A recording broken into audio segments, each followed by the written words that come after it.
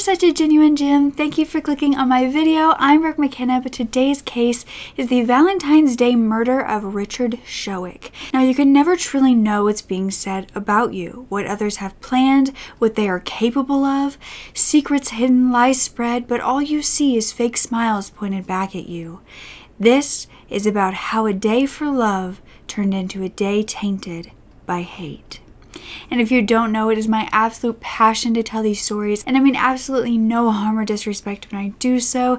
So if you want to support me in that journey, then make sure to subscribe, because this month is Foul Play February, where I will be posting so much on Thursdays and Sundays, so make sure you don't miss out. Now let's get back to the story.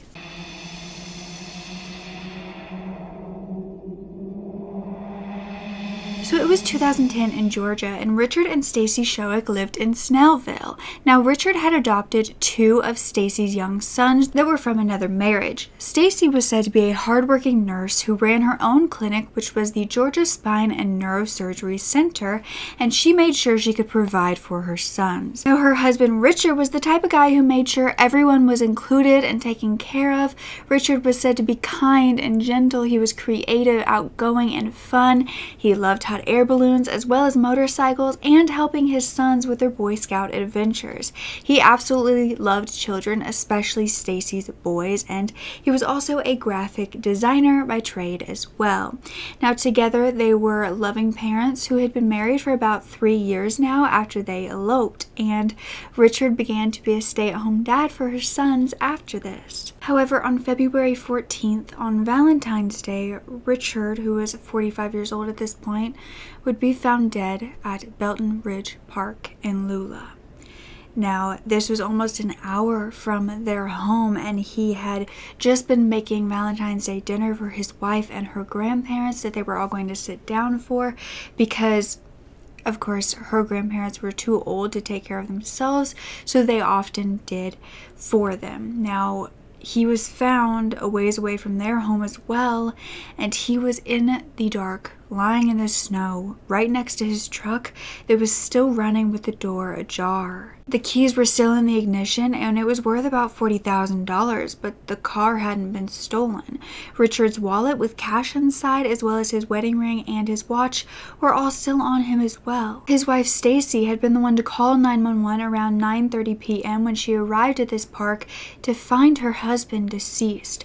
You see, they had planned to meet at this park and exchange gifts as well as some intimate moments. Basically, they were trying to relive teenage years of just meeting somewhere and having like a little make-out session before having to go home to their parents. But instead of this going home to their parents getting in the way, it was kind of work and children that would get in the way. So they decided that after work they would meet up and have this little rendezvous in the park. It was secluded, and it was also overlooking the Chattahoochee River, and so they just thought it would be the perfect place to add some romance and some mystery to their lives. However, once she arrived at this location, he was already there, and she said that she felt that something was horribly wrong before even finding his body. At this point, his killer was also already said to be gone as well.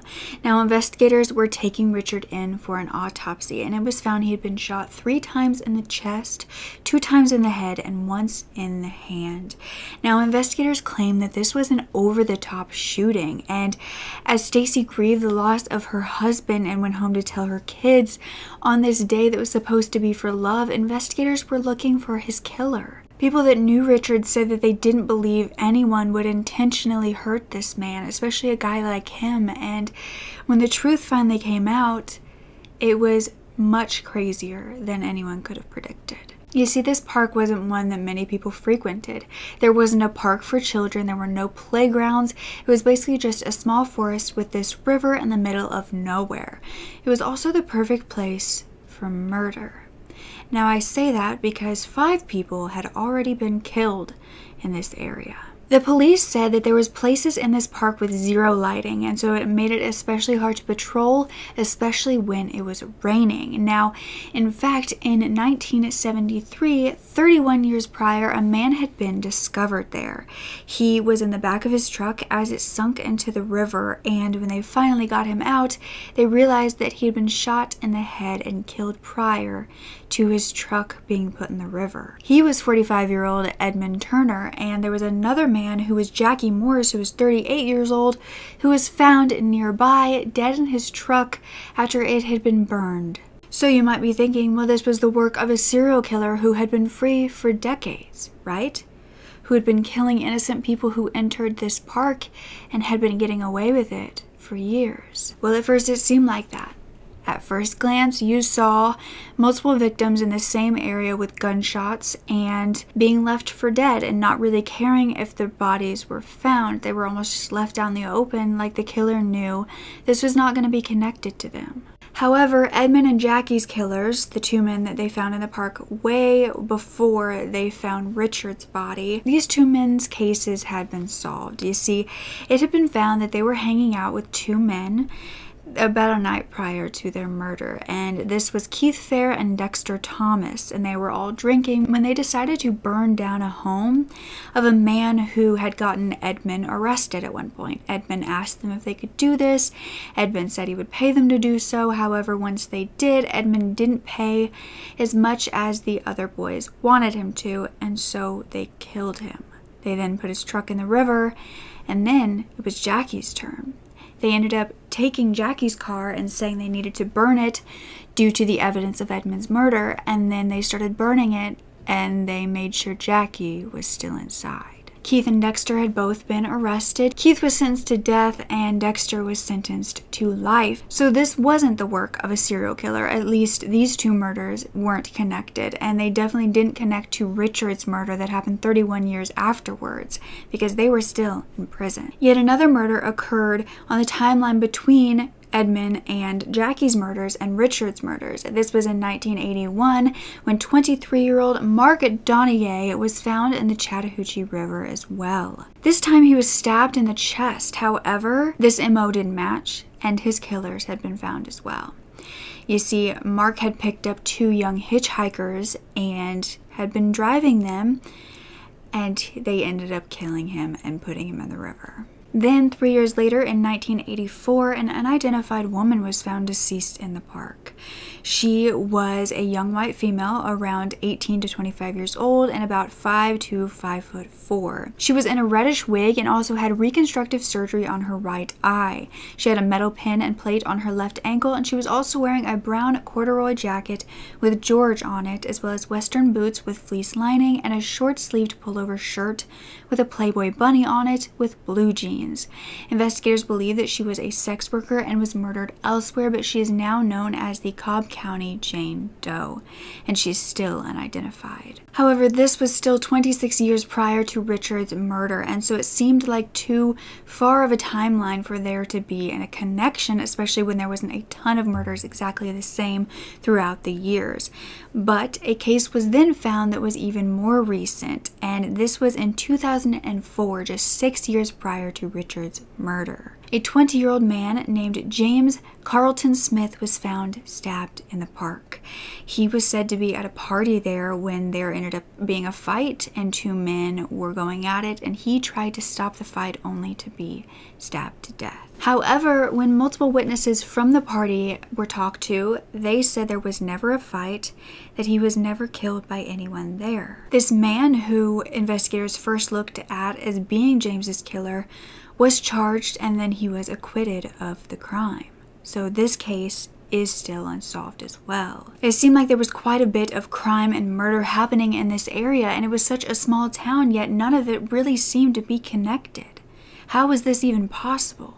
When Richard was found there, no one was really surprised, but the last two murders that had occurred hadn't been solved, so everyone was worried that this would be yet another case that investigators just didn't know what had went wrong. No one felt good about them being able to find Richard's killer, but they were doing their best, and they began to find in the soft dirt that was around the truck and Richard's body that there were imprints of tire tracks. And there was one that matched Richard's truck, one that matched Stacy's car, and then there was another set of tracks as well. They went from the crime scene to the road, yet these would not be easy to track down, and investigators were searching online, they were going to different stores, until they finally found a match that was Goodyear integrity. The only thing was, even though this matched the tread marks, it was something that was common that many cars in the area used, and so they had to find a person that was connected to the murder and then also see if they had those tires, which was going to be so much harder than they originally thought. Now, Richard Schoeck had his funeral on February 20th, and all of his guests were asked to wear bright colors instead of the usual black because he was such an artistic, colorful man, and so this is what everyone was wearing, and Stacy was said to be weeping in the crowd. She had also arranged for his ashes to be spread from a hot air balloon, which is something he would have loved. Then another clue was found, and this was from Richard's wife, Stacy. She had claimed at the crime scene that she had a secret, and when investigators talked to her, she said she'd been having an affair on her husband with a man named Juan Reyes. Now, she admitted this had been happening for about a year, and that she even hired this man to work at her clinic for an assistant surgeon job, even though he had no medical experience. He wasn't just a janitor or a receptionist or something that was, training. He was full-on a surgeon assistant with no idea what he was doing.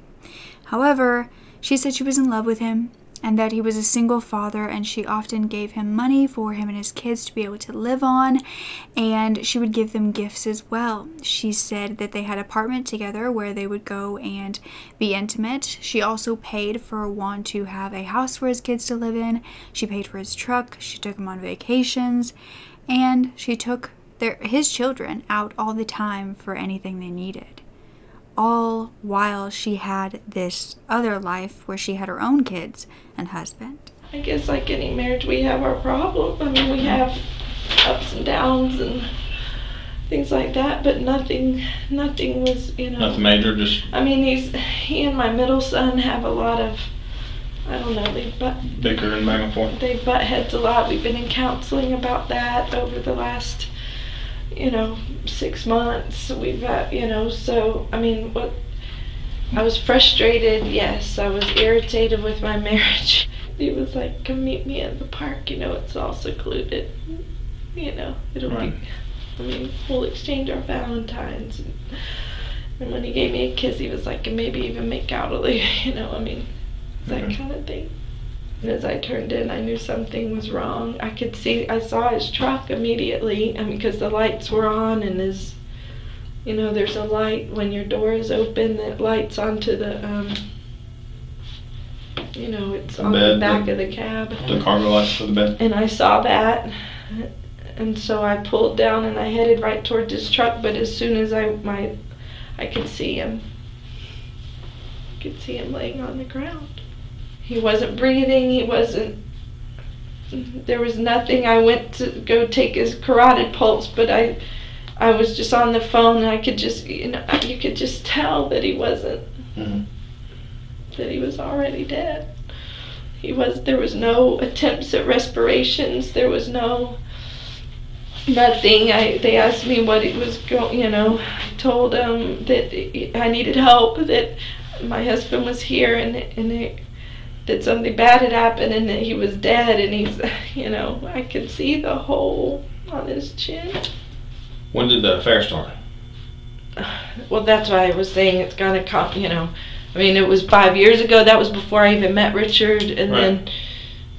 Then Juan went through a divorce, and then he moved to Florida, and I would just communicate with him via email. We just stayed friends, and then but there was always something there between us as far as just communicating. I didn't see him for 3 years.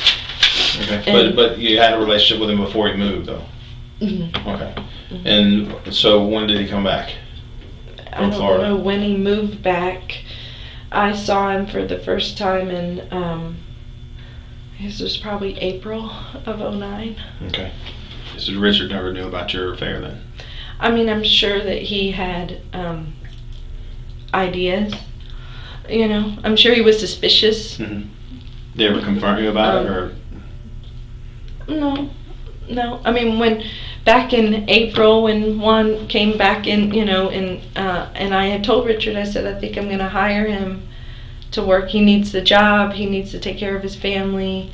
He's always been, I mean, Richard's always known about Juan, known that Juan was a very good friend of mine, you know, and knew that we had a relationship before. And when he started in the office, I mean, Richard did say, he said, "Are you about to have an affair?" And at that point, and I said, "No, of course not," because at that point I had no intent of that. But it changed. Well, Stacy, there's no doubt that you love Richard. I do. I swear. I don't doubt that for a second. I would never want anything bad to happen to him for a second. And I don't doubt that either. Okay? And we're going to find out what happened to him. For sure. Okay? We'll find out. Okay. If there's anything that you know that you have not told us to this point, right now is the time that you got to tell me. Okay? Because if we start getting into this thing and we start branching out and it starts coming back in a circle and it starts heading back in your direction, that's a bad situation for you to be in. And that's a bad position for you to be in. Do you understand? Yes. Because that is a very secluded park. That is a very remote area of our county. Mm-hmm. Okay? So you understand that we have to weigh, did a stranger do this or is it something else? And on the something else category, you got a lot going on. Do you understand? There's a lot going on in your life that starts to tip the scales away from this being a stranger. Do you understand that? I do. Okay. Well, it's important that if our investigation is going to take us in that direction and it's going to come back to something that you could have helped us out with tonight, we're going to need to know it tonight. I don't know. Stacy was saying she feared that Juan had done something to her husband that night out of revenge. And investigators found a picture of Juan and they went to pick him up for questioning. Yet he did not look like what he looked like in the picture. He had this long beard in this picture that they were looking for, and he had shaved this off when they picked him up.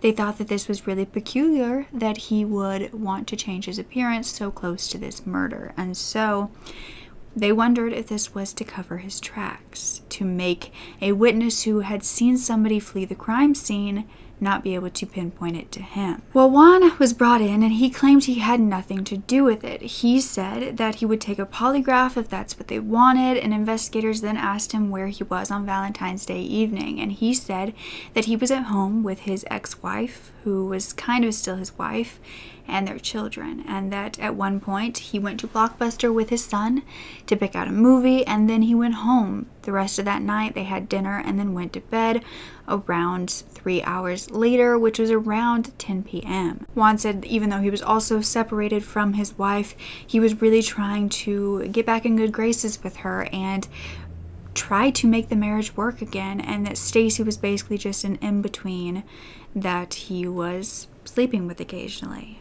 To corroborate this, investigators then brought in Juan's ex-wife, and she was questioned on where Juan was that night or if she knew any information. She was claiming that Juan was constantly bringing Stacy over to the house.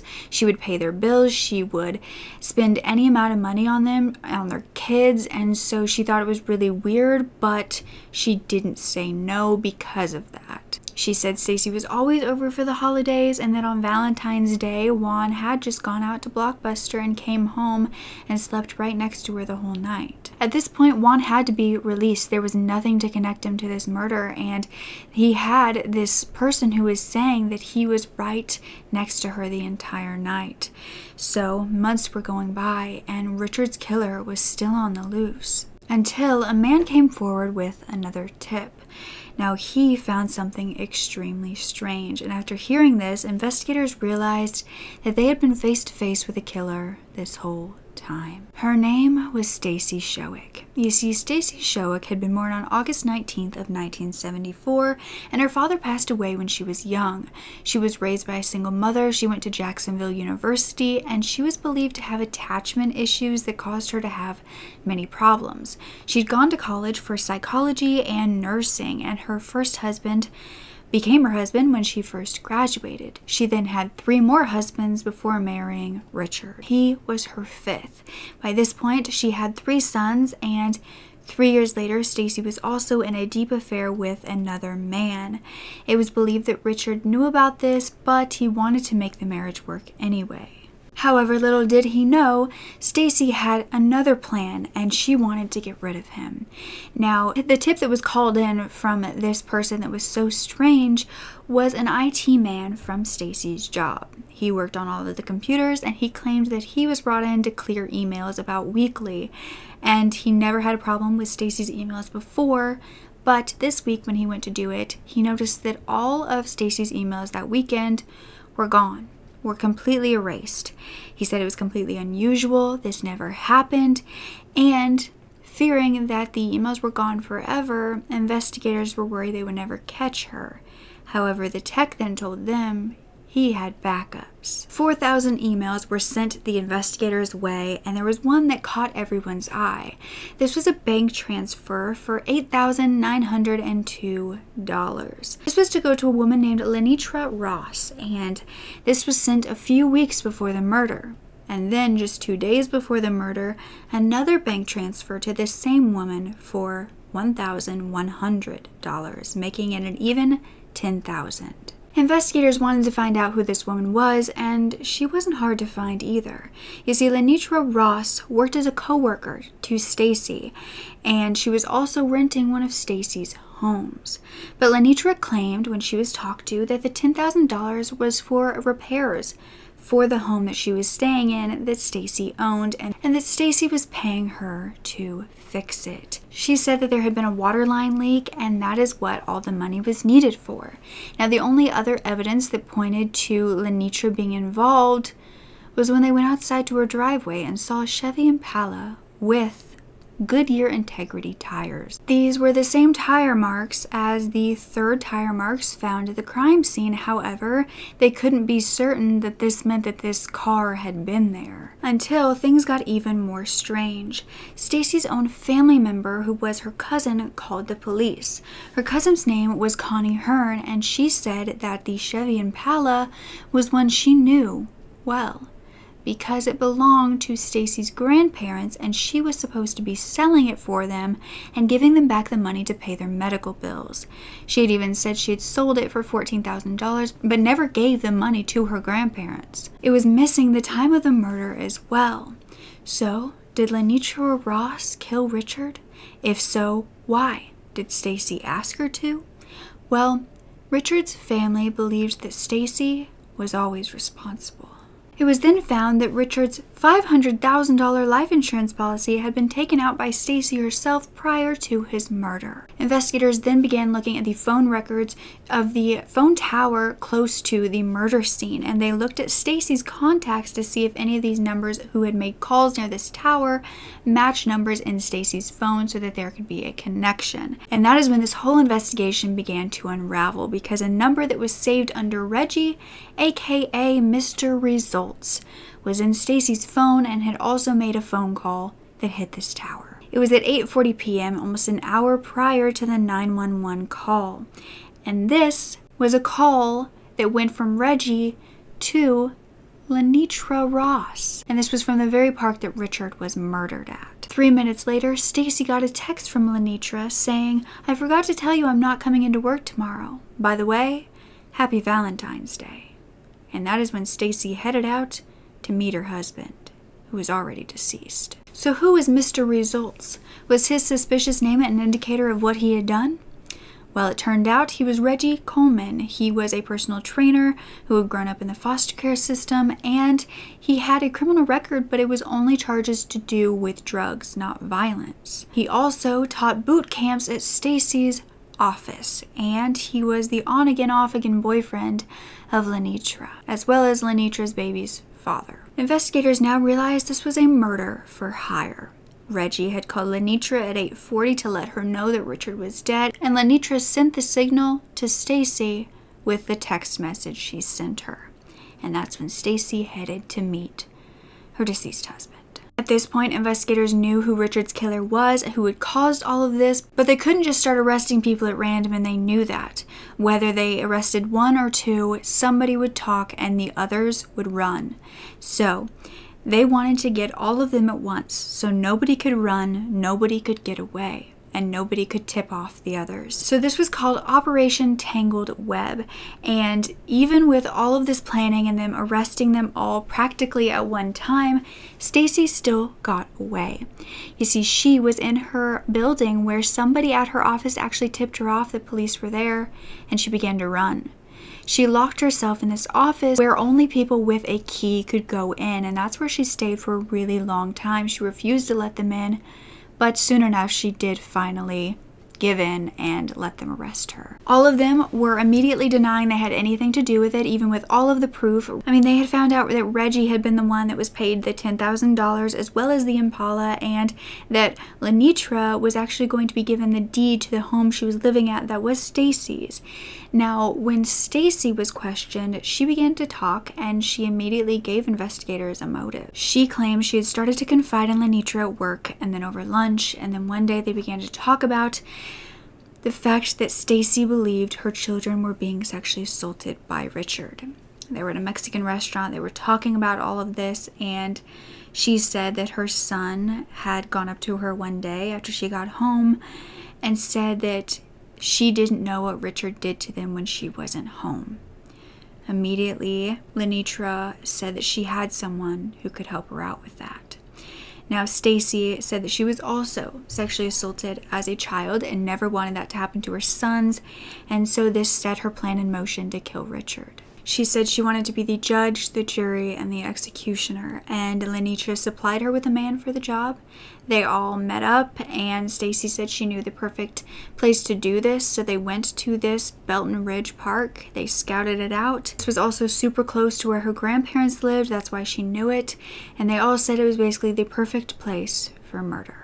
Yet Stacy then said everything went wrong because this was supposed to look like a robbery. It was supposed to be one gunshot. There were supposed to be things stolen from Richard, and she said Reggie didn't do any of that, even though she had even given him money to buy the gun. She said that night she had gone to her grandparents' apartment and she was looking after them after work. Richard actually met her there, but she told him to go ahead and go to the park, and she would meet him to exchange the gifts and have the little rendezvous.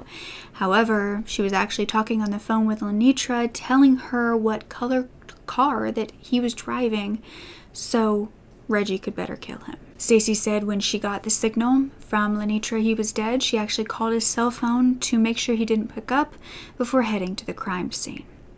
But it was found that Stacy's motive wasn't the truth at all, because Stacy had admitted that she heard her son all wrong and that what he said wasn't what she thought he meant. That her son was simply telling her Richard was more disciplined over her, and that when the boys were home with him, they made him mind, whereas she didn't. And that's what he was talking about. He had never sexually assaulted them. He had never laid a hand on them at all. But possibly due to her past traumas, she immediately thought the worst possible meaning of what he said and ended up setting up this plan to kill him. But investigators weren't sure that this was even what had happened. They thought that it was possible that Stacy was just worried that Richard was going to eventually leave her and then take her children from her, since he was the #1 caregiver at that point, and that when they divorced and she wanted away from him, he would take everything instead. So she felt that this was her only way out. So Stacy Schoeck was actually offered a plea deal that if she testified against Reggie and Lenitra, she could avoid the death penalty, and that's exactly what she did. She pled guilty on December 3rd, and it was said that she was the engine that put this train in motion, even though she didn't actually pull the trigger. Family of Richard said she might not have pulled the trigger, but she may as well have loaded the gun.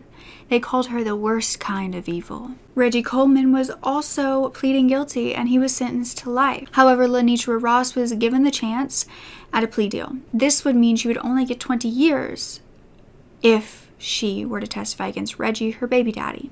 And this is what she refused to do. So when Stacy testified against her, saying she did know all about the murder, that she put her in contact with Reggie, she was given life in prison. It was said that Lenitra never appeared remorseful for what she had done. She had no respect for human life and no sense of guilt for her actions. However, her mother said she was just a single mother trying to get by and did it more for the money than anything else. It was also theorized by her defense that she had no idea there was actually a murder happening, and she believed she was hiring Reggie for Stacy for a carjacking.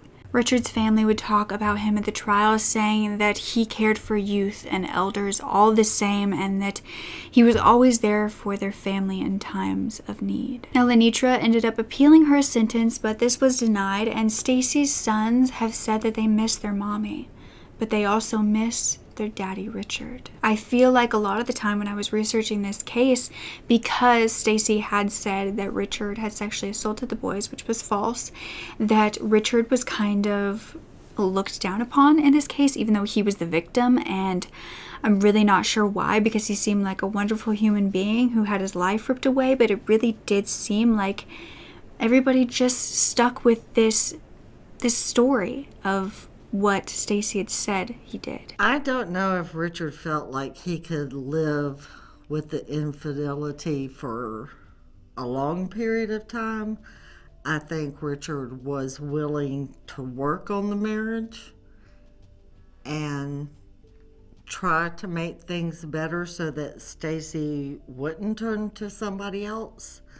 But I feel like with the combination of so many other things going on, it started wearing both Stacy and Richard down, and that led to their fighting, and it just progressively got worse.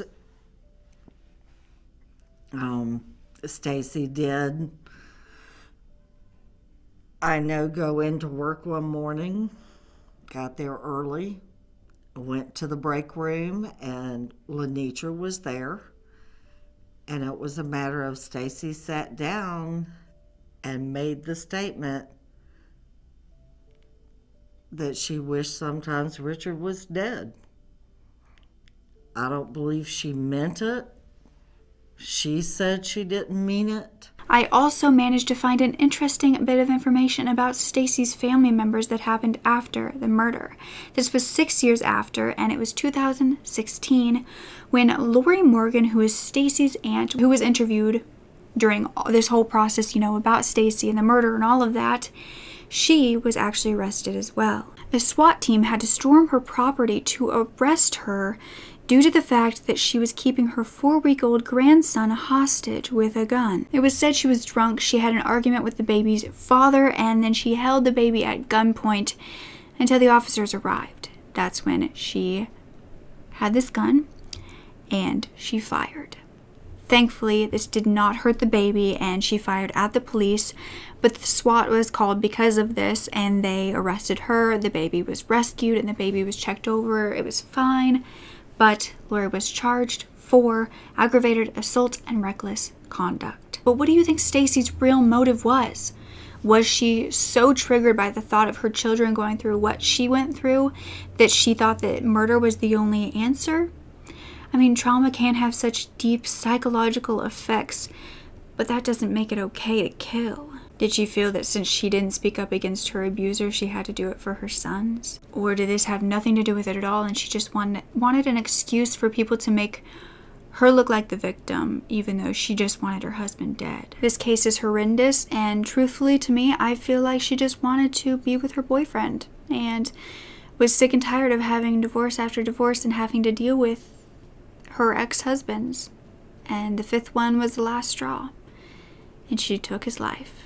Or had it done for her, and she thought she was going to get away with it too. But I'd love to hear your thoughts on this. Don't forget it's Foul Play February, so come back on Thursdays and Sundays, and don't forget to speak up. Your voice is powerful enough, and I love you to absolute pieces. Okay, bye.